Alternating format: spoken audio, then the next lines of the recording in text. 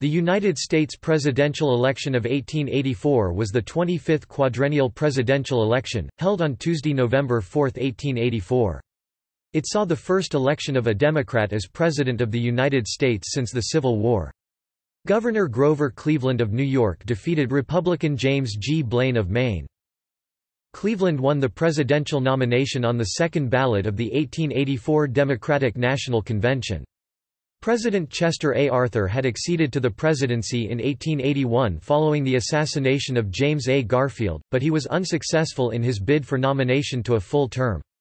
Blaine, who had served as Secretary of State under President Garfield, defeated Arthur and other candidates on the fourth ballot of the 1884 Republican National Convention. A group of reformist Republicans known as mugwumps abandoned Blaine's candidacy, viewing him as corrupt. The campaign was marred by exceptional political acrimony and personal invective. Blaine's reputation for public corruption and his inadvertent alienation of Catholic voters proved decisive. In the election, Cleveland won 48.9% of the nationwide popular vote and 219 electoral votes, carrying the Solid South and several key swing states. Blaine won 48.3% of the popular vote and 182 electoral votes. Cleveland won his home state by just 1,047 votes. Had he lost New York, he would have lost the election. Two third-party candidates, John St. John of the Prohibition Party and Benjamin Butler of the Greenback Party and the Anti-Monopoly Party, each won less than 2% of the popular vote.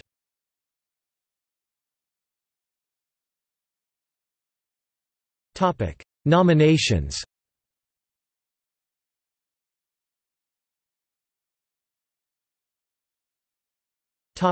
Republican Party nomination.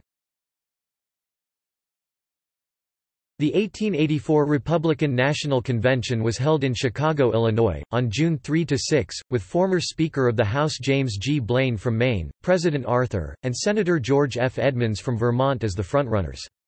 Though he was still popular, Arthur did not make a serious bid for a full-term nomination, knowing that his increasing health problems meant he would probably not survive a second term. He ultimately died in November 1886.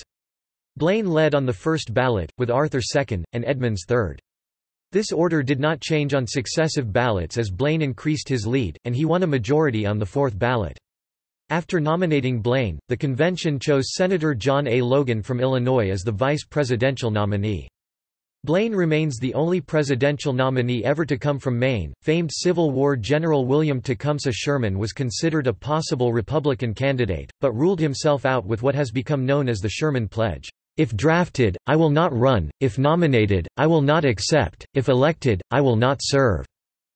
Robert Todd Lincoln, Secretary of War of the United States, and son of the past President Abraham Lincoln, was also strongly courted by politicians and the media of the day to seek the presidential or vice presidential nomination.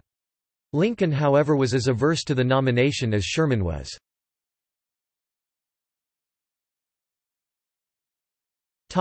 Democratic Party nomination. The Democrats convened in Chicago on July 8–11, 1884, with New York Governor Grover Cleveland as clear frontrunner, the candidate of Northern reformers and sound money men as opposed to inflationists. Although Tammany Hall bitterly opposed his nomination, the machine represented a minority of the New York delegation.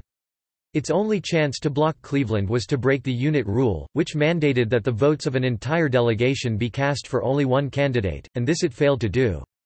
Daniel N. Lockwood from New York placed Cleveland's name in nomination. But this rather lackluster address was eclipsed by the seconding speech of Edward S. Bragg from Wisconsin, who roused the delegates with a memorable slap at Tammany. "They love him, gentlemen," Bragg said of Cleveland, "and they respect him, not only for himself, for his character, for his integrity and judgment and iron will, but they love him most of all for the enemies he has made." As the convention rocked with cheers, Tammany boss John Kelly lunged at the platform, screaming that he welcomed the compliment. On the first ballot, Cleveland led the field with 392 votes, more than 150 votes short of the nomination. Trailing him were Thomas F. Bayard from Delaware, 170, Allen G. Thurman from Ohio, 88, Samuel J. Randall from Pennsylvania, 78, and Joseph E. McDonald from Indiana, 56, with the rest scattered. Randall then withdrew in Cleveland's favor. This move, together with the Southern Bloc scrambling aboard the Cleveland bandwagon, was enough to put him over the top of the second ballot, with 683 votes, to 81.5 for Bayard and 45.5 for Thomas A. Hendricks from Indiana. Hendricks was nominated unanimously for vice president on the first ballot after John C. Black, William Rosecrans, and George Washington Glick withdrew their names from consideration.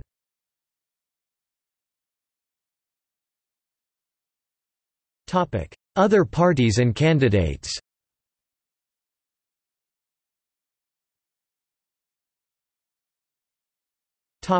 Anti-Monopoly Party nomination.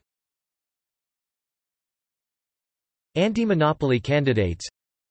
The Anti-Monopoly National Convention assembled in the Hershey Music Hall in Chicago, Illinois. The party had been formed to express opposition to the business practices of the emerging nationwide companies. There were around 200 delegates present from 16 states, but 61 of those delegates had come from Michigan and Illinois. Alson Streeter was the temporary chairman and John F. Henry was the permanent chairman. Benjamin F. Butler was nominated for president on the first ballot. Delegates from New York, Washington, D.C. and Maryland bolted the convention when it appeared that no discussion of other candidates would be allowed. Alan Thurman and James Weaver were put forward as alternatives to Butler, but Weaver declined, not wishing to run another national campaign for political office, and Thurman's name failed to generate much enthusiasm. Butler, while far from opposed to the nomination, hoped to be nominated by the Democratic or Republican parties, or at least in the case of the former, to influence the party platform into being more favorable to Greenbacks. Ultimately, however, only the Greenback Party would endorse his candidacy. The convention chose not to nominate a candidate for vice president, hoping that other conventions would endorse a similar platform and name a suitable vice presidential nominee. Source: U.S. President, A.M. Convention. Our Campaigns, February 14, 2012.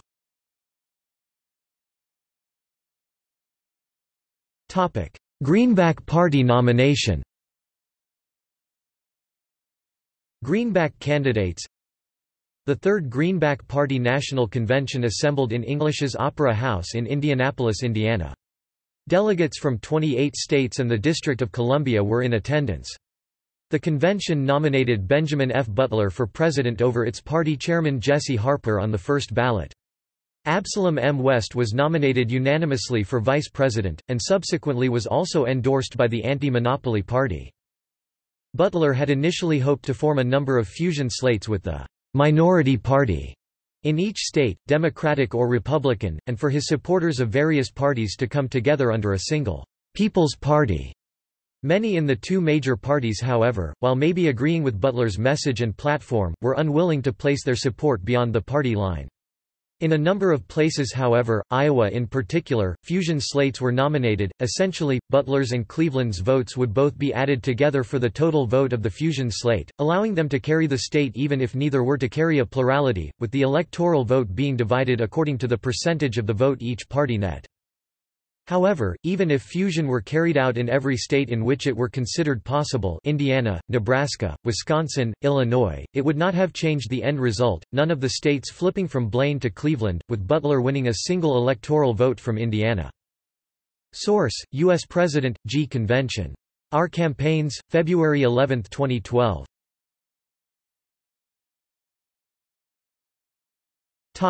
American Prohibition Party nomination.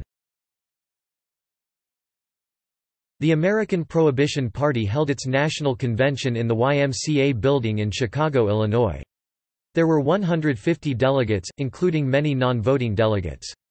The party sought to merge the reform movements of anti-Masonry, prohibition, anti-polygamy, and direct election of the president into a new party. Jonathan Blanchard was a major figure within the party. He traveled throughout northern states in the spring and gave an address entitled, "The American Party, Its Principles and Its Claims." During the convention, the party name was changed from the American Party to the American Prohibition Party. The party had been known as the Anti-Masonic Party in 1880. Many of the delegates at the convention were initially interested in nominating John St. John, the former governor of Kansas, but it was feared that such a nomination might cost him that of the Prohibition Party, which he was actively seeking. Party leaders met with Samuel C. Pomeroy, a former senator from the same state who was the convention's runner-up for the nomination, and at Pomeroy's suggestion they agreed to withdraw the ticket from the race should St. John win the Prohibition Party nomination. Nominated alongside Pomeroy was John A. Conant from Connecticut. John St. John would later unanimously win the Prohibition Party nomination, with Pomeroy and Conant withdrawing from the presidential contest and endorsing his candidacy. The New York Times speculated that the endorsement would give him 40,000 votes.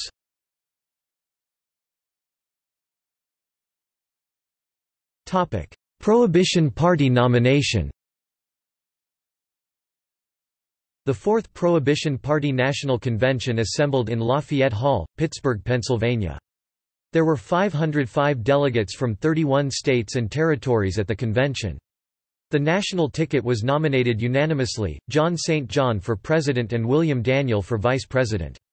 The straightforward single-issue Prohibition Party platform advocated the criminalization of alcoholic beverages. Source: U.S. President, P. Convention. Our Campaigns, February 11, 2012.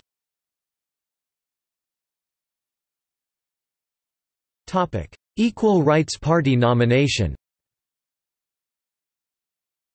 Dissatisfied with resistance by the men of the major parties to women's suffrage, a small group of women announced the formation in 1884 of the Equal Rights Party. The Equal Rights Party held its national convention in San Francisco, California on September 20. The convention nominated Belva Ann Lockwood, an attorney in Washington, D.C., for president. Chairman Marietta Stowe, the first woman to preside over a national nominating convention, was nominated for vice president. Lockwood agreed to be the party's presidential candidate, even though most women in the United States did not yet have the right to vote. She said, "I cannot vote, but I can be voted for." She was the first woman to run a full campaign for the office. Victoria Woodhull conducted a more limited campaign in 1872. The Equal Rights Party had no treasury, but Lockwood gave lectures to pay for campaign travel. She received approximately 4,194 votes nationally.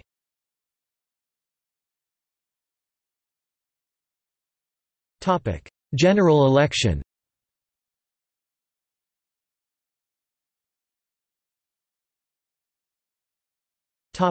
Campaign. The issue of personal character was paramount in the 1884 campaign. Blaine had been prevented from getting the Republican presidential nomination during the previous two elections because of the stigma of the Mulligan letters.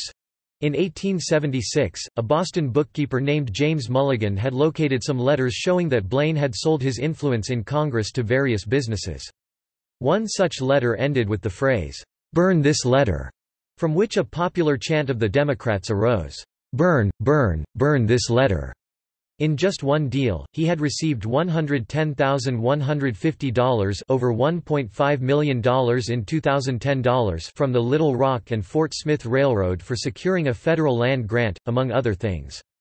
Democrats and anti-Blaine Republicans made unrestrained attacks on his integrity as a result. Cleveland, on the other hand, was known as Grover the Good for his personal integrity. In the space of the 3 previous years he had become successively the mayor of Buffalo, New York, and then the governor of the state of New York, cleaning up large amounts of Tammany Hall's graft. Commentator Jeff Jacoby notes that, "Not since George Washington had a candidate for president been so renowned for his rectitude." In July the Republicans found a refutation buried in Cleveland's past. Aided by sermons from a minister named George H. Ball, they charged that Cleveland had fathered an illegitimate child while he was a lawyer in Buffalo.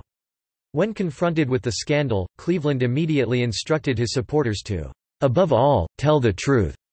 Cleveland admitted to paying child support in 1874 to Maria Crofts Halpin, the woman who claimed he fathered her child, named Oscar Folsom Cleveland after Cleveland's friend and law partner, but asserted that the child's paternity was uncertain. Shortly before Election Day, the Republican media published an affidavit from Halpin in which she stated that until she met Cleveland her life was pure and spotless, and "There is not, and never was, a doubt as to the paternity of our child, and the attempt of Grover Cleveland, or his friends, to couple the name of Oscar Folsom, or anyone else, with that boy, for that purpose is simply infamous and false." Republican cartoonists across the land had a field day. Cleveland's campaign decided that candor was the best approach to this scandal. It admitted that Cleveland had formed an illicit connection with the mother and that a child had been born and given the Cleveland surname. They also noted that there was no proof that Cleveland was the father, and claimed that, by assuming responsibility and finding a home for the child, he was merely doing his duty. Finally, they showed that the mother had not been forced into an asylum, her whereabouts were unknown. Blaine's supporters condemned Cleveland in the strongest of terms, singing, "Ma, Ma, where's my pa?" After Cleveland's victory, Cleveland supporters would respond to the taunt with, "Gone to the White House, ha, ha, ha." However, the Cleveland campaign's damage control worked well enough and the race remained a toss-up through Election Day. The greatest threat to the Republicans came from reformers called mugwumps, who were angrier at Blaine's public corruption than at Cleveland's private affairs. In the final week of the campaign, the Blaine campaign suffered a catastrophe. At a Republican meeting attended by Blaine, a group of New York preachers castigated the mugwumps. Their spokesman, Reverend Dr. Samuel Burchard, made this fatal statement: "We are Republicans, and don't propose to leave our party and identify ourselves with the party whose antecedents have been rum, Romanism, and rebellion." Blaine did not notice Burchard's anti-Catholic slur, nor did the assembled newspaper reporters, but a Democratic operative did, and Cleveland's campaign managers made sure that it was widely publicized. The statement energized the Irish and Catholic vote in New York City heavily against Blaine, costing him New York State and the election by the narrowest of margins. In addition to Rev. Dr. Samuel Burchard's statement, it is also believed that John St. John's campaign was responsible for winning Cleveland the election in New York. Since prohibitionists tended to ally more with Republicans, the Republican Party attempted to convince John St. John to drop out. When they failed, they resorted to slandering him. Because of this, he redoubled his efforts in upstate New York, where Blaine was vulnerable on his prohibition stance, and took votes away from the Republicans.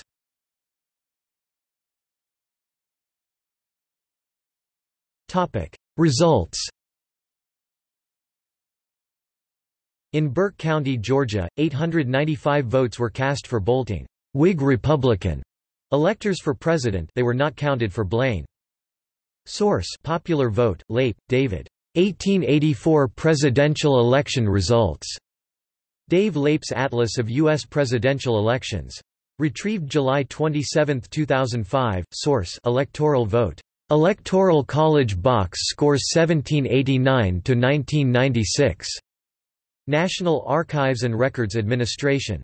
Retrieved July 31, 2005. Topic: Geography of results.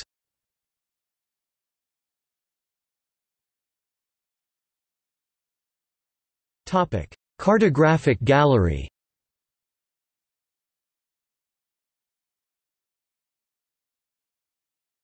Topic: Results by state.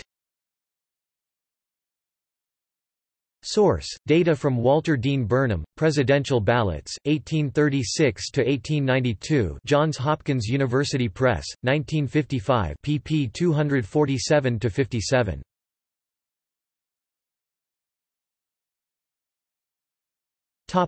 Close states. Margin of victory less than 5%, 172 electoral votes. New York, 0.10%.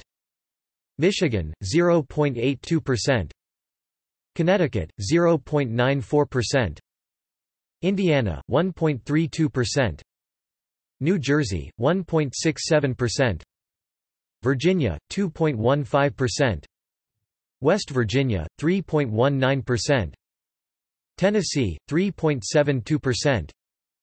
Illinois, 3.73%. Ohio, 4.05%. Oregon, 4.28%. Wisconsin, 4.59%. New Hampshire, 4.80%. Margin of victory between 5% and 10%, 104 electoral votes. Iowa, 5.24%. Maryland, 5.98%. Florida, 6.23%. California, 6.64%. North Carolina, 6.66%. Missouri, 7.47%. Massachusetts, 8.03%. Pennsylvania, 9.52%.